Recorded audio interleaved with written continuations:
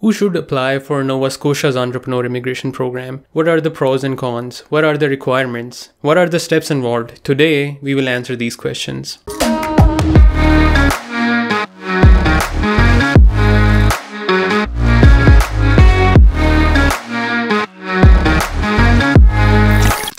Hi, my name is Rashid Ali. I'm a regulated Canadian immigration consultant from Canada. Regulated Canadian Immigration Consultants, or RCICs, are the only immigration consultants for Canada who can give you immigration or citizenship advice for a fee. In order to become an RCIC, you need to go through a certain educational path. There are certain licensing requirements, and you also need to be a Canadian citizen or permanent resident. That's why the natural habitat for most RCICs is Canada. You'll find that most of the RCICs operate and they have their practice within Canada. Through this channel, I share advice on Canadian immigration so you don't have to spend a lot of time and energy getting information from inauthentic sources. This video is episode 7 of my business immigration series, where we will discuss different business immigration programs for Canada. If you missed the previous episodes, I will link them up in the description and here, so you can check those out. So why Nova Scotia? Nova Scotia is Latin for New Scotland. French colonists established the first European settlement here in 1605. When you think of Nova Scotia, what image comes to mind? Perhaps you see the image of a lighthouse, Peggy's Cove, which is one of the most photographed lighthouses in the world. If you're a foodie, it might be an image of lobsters, because 50,000 lobsters are fished out of Nova Scotia waters each year. If you're a nature lover, 12 known species of whale have been sighted in Nova Scotia.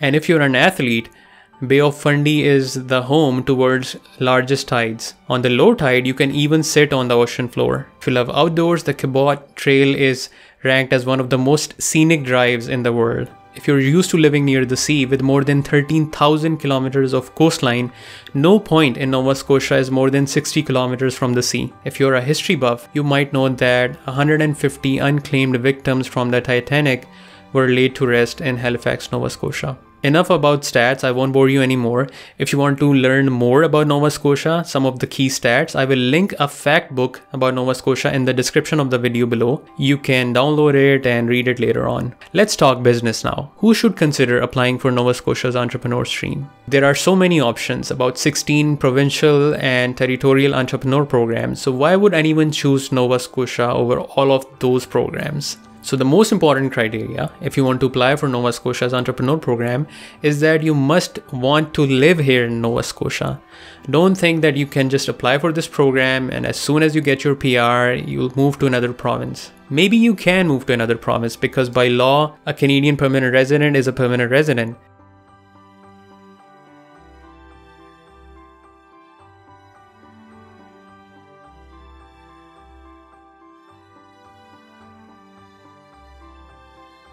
And you can live and work anywhere in Canada. But if you are applying with this intention, I wouldn't recommend choosing Nova Scotia. Because if your intent is just to show that you will start your business in Nova Scotia, this might be considered misrepresentation. So only consider this province if you really want to live here and do your business here. Now let's look at some of the numbers. The minimum net worth required for Nova Scotia is 600,000 Canadian dollars. 150,000 is one of the lowest minimum investment requirements out of all the provincial entrepreneur programs. So that is one of the good attractions about Nova Scotia's Entrepreneur Immigration Program. The other attraction is the low language threshold. If you have a score of CLB 5 in English or in French language exams, you will be eligible for this program. Whereas with some of the other programs, for example, Express Entry or Owner Operator and then Express Entry, you do need to have a minimum score of CLB 7. So that is another one of the pros of this program. Like most other provincial programs, with a low language score, you can still qualify. As far as education is concerned, you need to have at the minimum high school education. You will, by the way, need to produce an educational credentials assessment report for your education. And like most entrepreneur immigration programs, you need to have the relevant experience. So if you've been a business owner, you need to have at least 3 years of business ownership experience with at least 1/3 equity in your business. And if you are a senior manager, you need to have at least 5 years of senior managerial experience. So these were some of the requirements on a higher level. There are certain types of businesses that will not be considered eligible for Nova Scotia's entrepreneur program. Some of the businesses in this list are common with Ontario's list of programs which were ineligible. By the way, if you want to watch the video on Ontario's entrepreneur immigration program, I will link it up here and also in the description. So the following list of businesses are ineligible for Nova Scotia. Businesses that are conducted remotely from another Canadian province, property rental, investment and leasing activities, real estate, construction, development, brokerage, insurance brokerage or business brokerage, unless the applicant can prove that their project in this area will have a compelling benefit to the province of Nova Scotia. Any professional services or self-employed businesses requiring licensing or accreditation, payday loans, check cashing, money changing and cash machines, pawnbrokers, credit unions, home-based businesses, unless the applicant can prove their business will have a compelling benefit to the province of Nova Scotia, cooperatives, investments into a business operated primarily for the purpose of deriving passive investment income, businesses involved in the production, distribution or sale of explicit products or services, joint ventures between Nova Scotia's provincial program applicants, any other types of businesses that by association would tend to bring the government of Nova Scotia to disrepute. As you can clearly see from this list, if you wanted to start a business where you would operate it remotely, so if you had plans where you would set up the business in Nova Scotia but run it from another province, say Ontario or British Columbia, etc., you can't do that. You have to actively manage it, you have to live in the province, and it can't be a home-based business, among other things. Now there are some specific requirements for the business.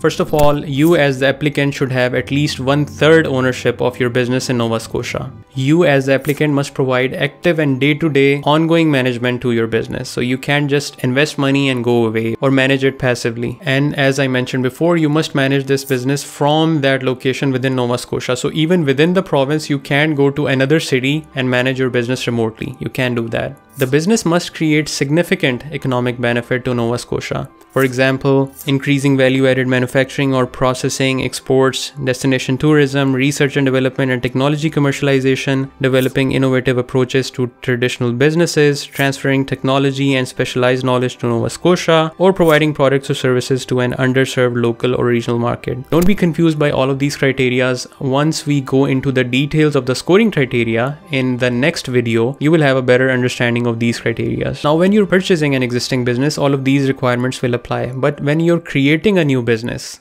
starting a new business from scratch, in addition to these requirements, there are some additional requirements. First of all, you must create at least one job for a Canadian citizen or permanent resident. If you're buying a business, creation of this one job is not mandatory.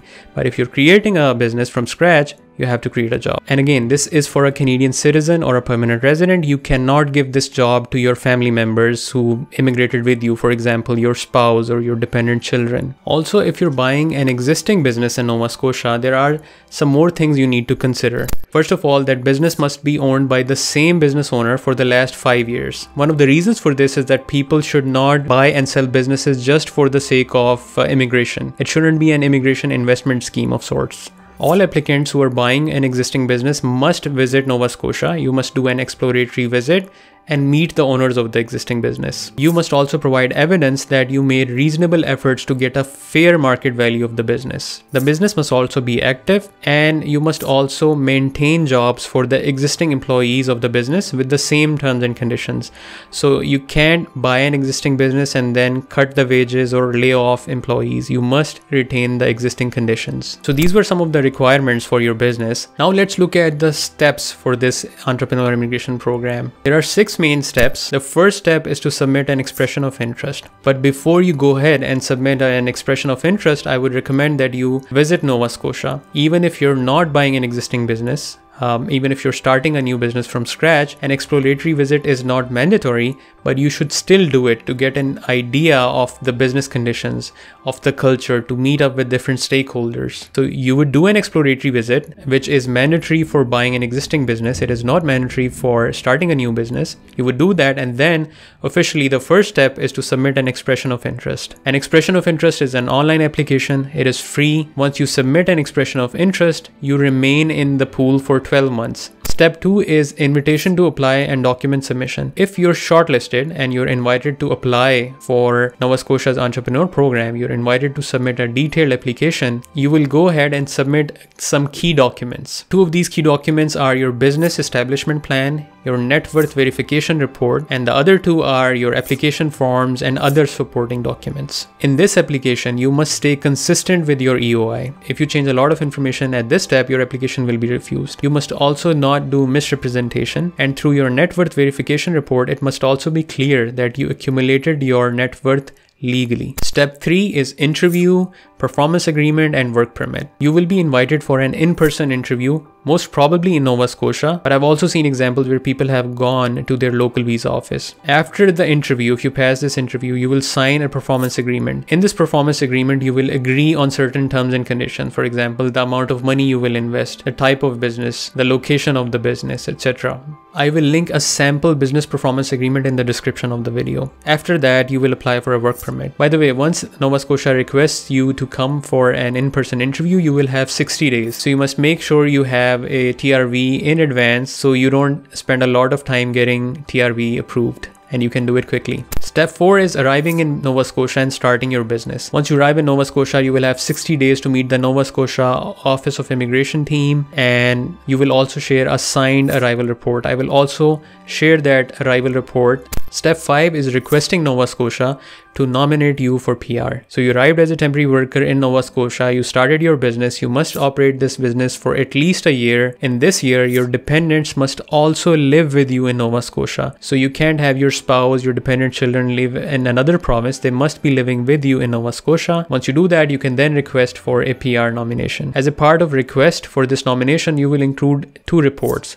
One will be an audit report for your business, and the second one will be a special purpose report. The purpose of this special report is to demonstrate that your business will be sustainable. Once the province nominates you for PR, your business has a favorable environment to thrive, to continue to grow. Step 6 and the final step is to apply for PR. Once the province nominates you, you have 6 months to apply for PR. But the story doesn't end here. You must continue to meet the requirements of this program until you get your PR. So you must continue to live within the province with your dependent family members. You must continue to run your business. That's why in the beginning I said only choose this program if you intend to live in this province. Because if you're only doing it for the sake of PR and you're not interested in living in Nova Scotia, it might get very difficult for you. So now let's look at the high-level timeline of all the steps I described. Once you submit your EOI and you get an invitation to apply, 20 days after receiving your invitation to apply, you will need to select a designated net worth verifier and notify Nova Scotia Office of Immigration that you've chosen someone. They will work on your net worth verification. 90 days after your ITA, you will submit a complete application form with supporting documents and business establishment plan. So after getting an ITA, you still have 90 days to submit these documents. 180 days after receiving your ITA, you will submit your net worth verification report. So since this can take a long time, you have been given more time by the province to submit this net worth verification report. So almost 6 months. You will then be called for an in-person interview, and this time can vary. Once you've been called for an in-person interview, you will have a maximum of 60 days to appear for this interview. After that, you will have 15 days to sign the business performance agreement, and 60 days after the issuance of entrepreneur approval letter, you have to apply for the work permit. And within 365 days of the issuance of your entrepreneur approval letter, you must arrive in Nova Scotia. That is the maximum. You can obviously come as soon as possible. You must meet the Nova Scotia Office of Immigration staff within 60 days of arrival. You must run your business for at least a year before you can request for nomination. You must apply for PR within 6 months of nomination by the province, and you must inform Nova Scotia within 30 business days of receiving your COPR or confirmation of permanent residence. So this was the timeline for Nova Scotia's Entrepreneur Immigration Program journey from start to the time you get your PR. So now that you have an idea of what this program is all about,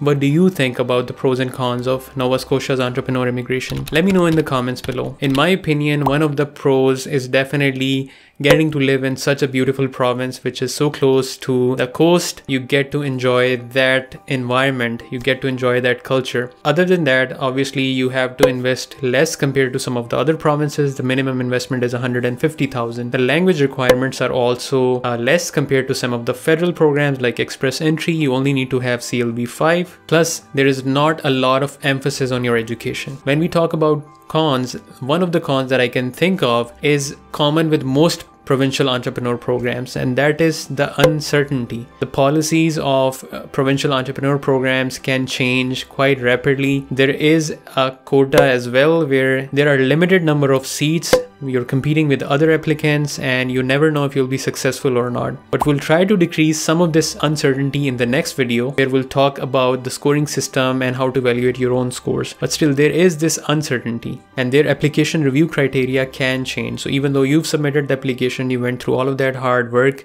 you might not be successful. And if you're someone who loves to live in metropolitans, in areas with a lot of cultural diversity, big areas like GTA, living in Nova Scotia might not be ideal for you. But Nova Scotia's Entrepreneur Immigration program is not the only one. There are a lot more programs. Owner-operator LMIA is one great program where you can start your own business and get either 50 or 200 points and use those points for your express entry application. I'll link the owner-operator LMIA video here and in the description. You might also be eligible for an intra-company transfer. I will also link the intra-company transfer video here and in the description. Stay tuned for the next video on Nova Scotia's Entrepreneur Immigration program.